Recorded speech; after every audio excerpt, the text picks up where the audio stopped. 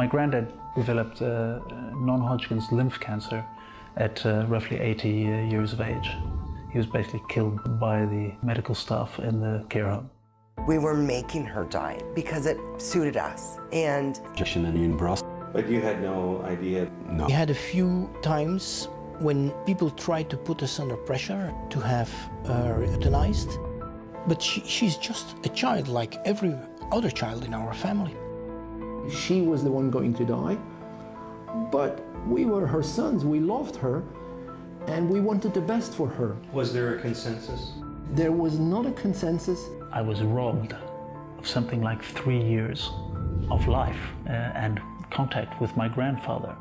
We help people to die, controlling their suffering and controlling their symptoms. We don't help them to die by killing them. What is our society becoming? It's a quality society. Only the best will survive.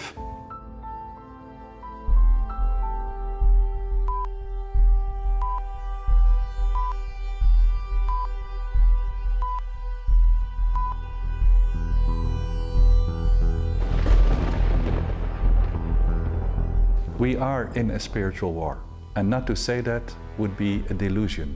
We are in a situation of war.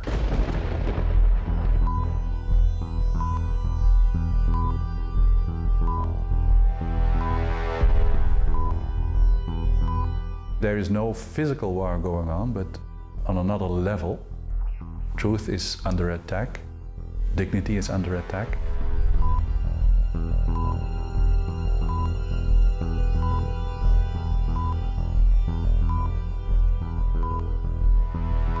Now, if there is a war raging, and we are part of it, we have to prove who we are in that war. And the same kind of courage of us is required, maybe even more, because there is not such a visible enemy.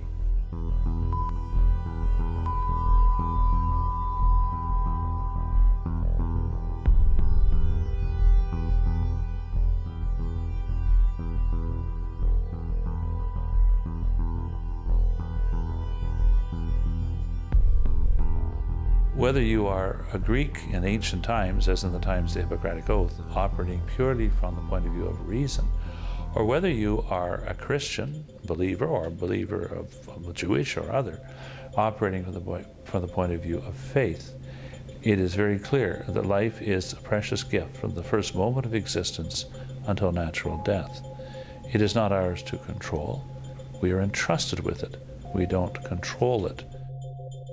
The individual experience of life has become the measure for everything. So if my individual experience is that I don't feel well, that I fear that I might suffer, that becomes the guidance, the measure for what I do. And then it doesn't take very long to come to euthanasia. The whole point comes down to, why do people ask for death? And the other side wants you to think it's because they're nearing death and they're suffering incredible pain. And in fact, that represents almost no cases. There's so few cases of people who are asking for euthanasia because of uncontrolled suffering physically. It has to do usually with A, fear of suffering, and B, I am very emotionally distraught by my situation. It's no longer physical, it's psychological. It goes on, and one wonders, one realizes, oh my, we're not looking forward towards a looming slippery slope out there, we're halfway down it. I was diagnosed with MS when I was 30. At the 2 to 3 year point, my grief was so deep, my heartache was so sharp, that my thinking became clouded. And if there had been a Jack Kevorkian back in the mid-1980s, I can see that I might have opted for that option. I'm so glad today that it did not happen, because I never would have known my grandchildren. You see, the difficulty with making that decision is we're not really sure what tomorrow is going to bring. We make a decision based on the grief of today. I would have, yes, if I hadn't been surrounded by the support and the love of my wife and my children, and my faith community, and my God, I can see that I would have opted for assisted suicide.